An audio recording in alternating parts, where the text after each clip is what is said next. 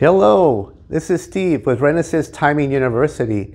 In this video, I am going to be talking about frequency and phase locking in the PLL.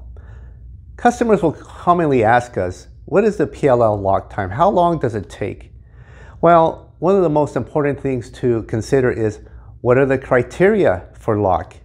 We could look at the frequency offset, we could look at the phase settling time, and it really depends on the application. For example, in radio applications, there's requirements for a certain ppm offset to then establish that the PLL has been locked. Or in sync applications, we need to take a look at phase. So let me show you some of the mechanisms used by the PLL and also that we measure in the lab to determine whether a PLL is locked. So let's review the PLL again.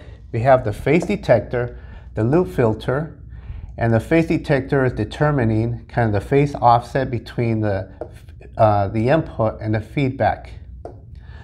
This feeds information to a loop filter. The loop filter is going to use a control voltage to speed up or slow down the VCO. So in some of our RF PLLs, we actually take a look at this control voltage. So the input to the VCO is going to be this voltage, and there's going to be a corresponding frequency for that voltage. So as we increase the voltage, the frequency increases, and as we decrease the voltage, the frequency decreases. So if the PLL is railed low, for example, the input is gone, the loop filter is going to set the maximum low voltage that it can. So that voltage going into the VCO will be low. Now, conversely, if the frequency is too high, it's going to set the voltage too high. So there's the low and the high kind of range of the VCO. So what we can do is inside the device, we can set a comparator to say, if the voltage is within this intermediate range, then we know it's not railed low and it's not railed high, but the VCO is good. So that's actually one of the criteria that our RF PLLs use to determine if the VCO is locked. Now, customers may have a more stringent request because sometimes when in radio applications, for example, in our Sedona AV97003 device, we have to frequency hop. So that there is a common request to jump from one frequency to the other. So customers commonly want to know how long does it take to get from one frequency to the other. Now that's when we have to establish criteria. What is the permissible ppm offset that we need to be for the second frequency? See, because when we switch the feedback divider and it starts to jump to the next frequency, there is some settling time.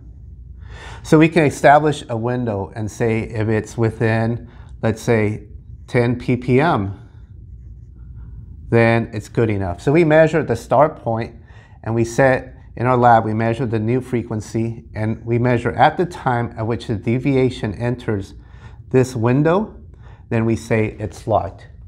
But this is a frequency lock. In other words, we can even say, instead of having 10 ppm, we want 1 part per billion. So you make this even a very tight, I'm just exaggerating, 1 part per billion. But what that means is it might take the PLL longer to settle in to that very tight frequency window. So the tighter the lock criteria, the longer the lock time. If the frequency criteria is very loose, so let's say it's very loose, then this window opens up and now that PLL would say lock faster. So it's not that the frequency settles faster, it's just the criteria has changed. But then sync applications, actually it's necessary to look at the phase relationship on the output. So it's very similar, but instead of looking at the frequency, we look at the phase over time. So we can have a phase and the PLL starts to lock and it kind of can settle at the phase. We will then set criteria to determine if the phase is actually locked. So again, here we talked about frequency.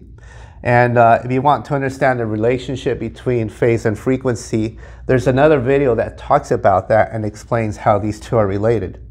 But again, if the phase, and we're looking at this output, it's settling, if we have a very loose criteria, then we could say the lock time is very short.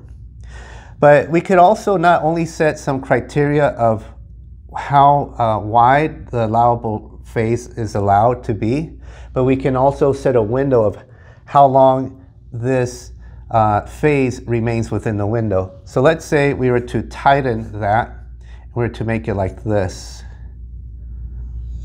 Well, in that case, the PLL would enter the allowable phase offset, and it would think it's locked here, but then it would report that it's unlocked, and then locked, locked here, unlocked, and then it would settle inside that window eventually. So you would see unlock here, lock for this window of time here, unlock, lock, unlock, and then finally lock. So this ripple is affected by basically the dampening of the PLL and how much ringing there is when it's settling. So again, we can also set a window to say, what if I want to avoid this false lock detect? I can set a window and say, I want the window to be this wide.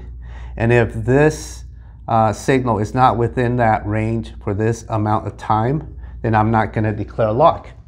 So here it enters the lock range, but only for a short window of time, only this amount of time. So it hasn't met that criteria. So we go here. Again, this is in the lock range, but for only just a short window of time. Now here it enters again. So we're not going to get any lock until it enters here. And at this point, we start to count and we look at this window, which we said, okay, this is how long it has to be inside these boundaries. And so we say like, okay, here it is locked because it's within the window and for the amount of time that we needed it to be within that plus or minus window. So again, we've looked at 3 different criteria for determining if a PLL is locked. We can look at like voltage inside the device, and this is automatically reported by the device with a lock pin. We can look at a frequency settling time. This actually requires some equipment, and we measure this in our lab. And if you need to know this, we can capture it for you. But we also can look at phase lock, and our sync devices have more sophisticated lock criteria. So thank you so much for watching this video, and I hope you take time to watch more of our videos at Renesas Timing University.